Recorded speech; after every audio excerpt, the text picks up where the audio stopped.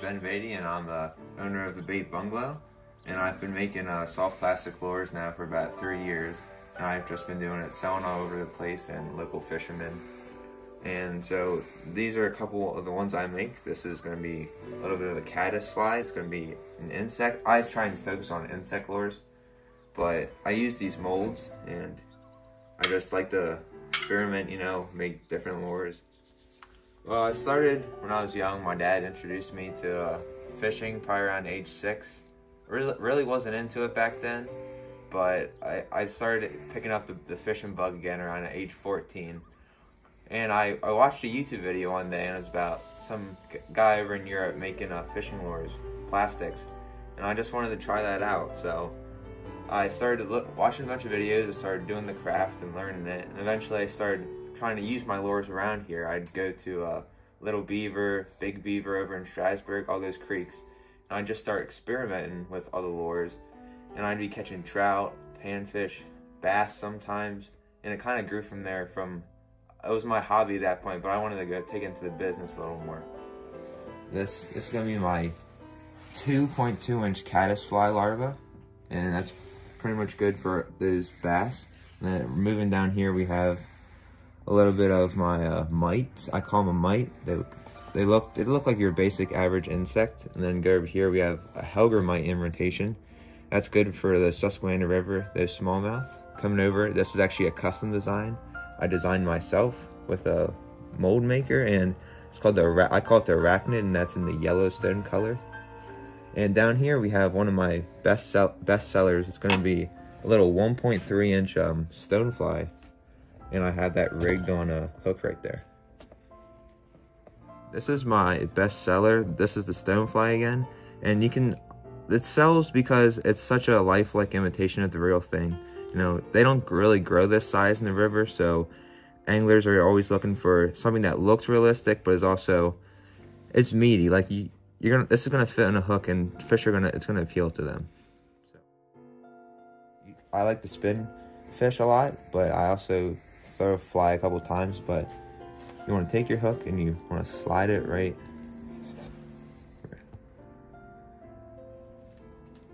on down there, and once you got that going, you're pretty much set for, this is good again for trout and all those little panfish.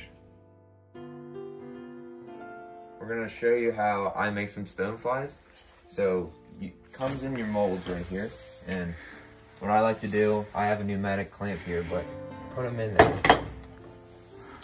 You flip it, and it's gonna use all the air pressure against it, and it's gonna clamp all the molds together, and you're ready to start beginning your mixing the plastic. So what you use to create these rubber baits is plastisol. You may know it from your graphics on your t-shirt, that rubber sort of stuff, but that's what it's used for, with plastisol, and this is a different form of it just for baits. So when I'm doing stoneflies, I like to pour about a cup of it. They really don't need much. Stoneflies are a small bait, but you're gonna wanna, you probably best to put it in the microwave, and I do it about 3 minutes on high. And then once it turns to a clear gel form, you're good to go.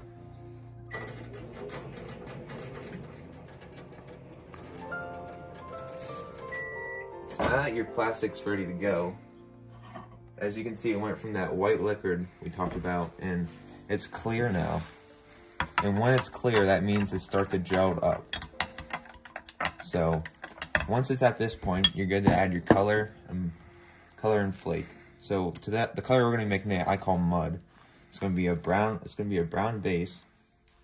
Once you get your color in there, and then I like to add a little bit of black glitter for some texture.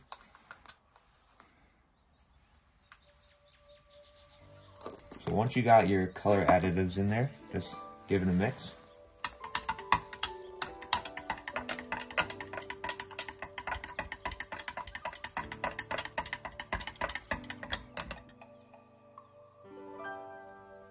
So now that you have your plastic, it's colored, it's mixed, got your flake in there, you're ready to shoot it.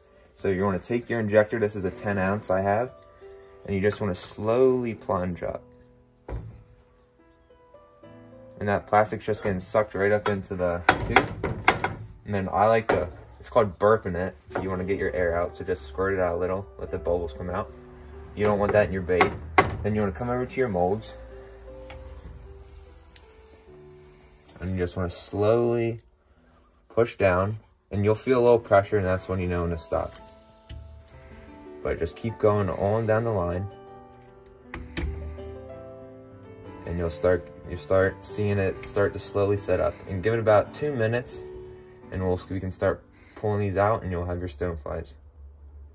And then I like to top it off in case any of the molds need more plastic. You can just draw from that. And then you want to squirt your excess back into the cup, and you'll come back 2 minutes, and we'll have the baits. We're ready to demold them now. It's been about 2 minutes.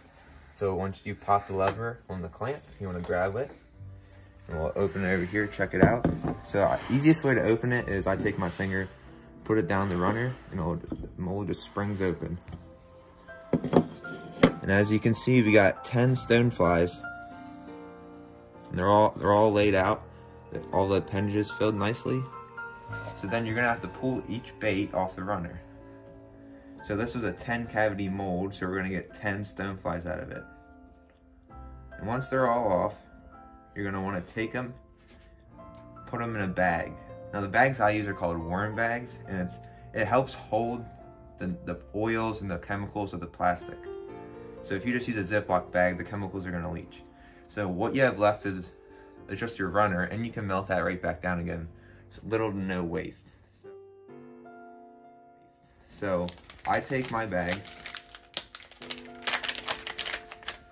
You want to lube it up. I use worm oil. Spread that around and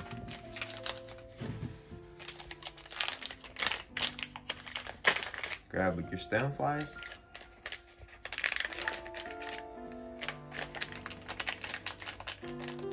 Spread them out. This is my smallest count. This is a 10 count. And once you have your 10 count on, then I'll just write a quick label for them.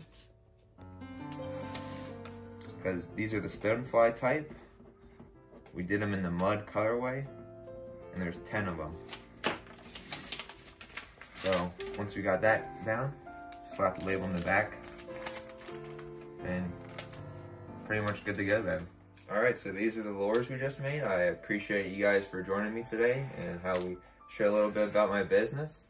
Trout season's right around the corner, and you can follow a bit more of my adventures on Facebook at the Bait Bungalow, and there's a link to my website on my Facebook page as well. Happy fishing.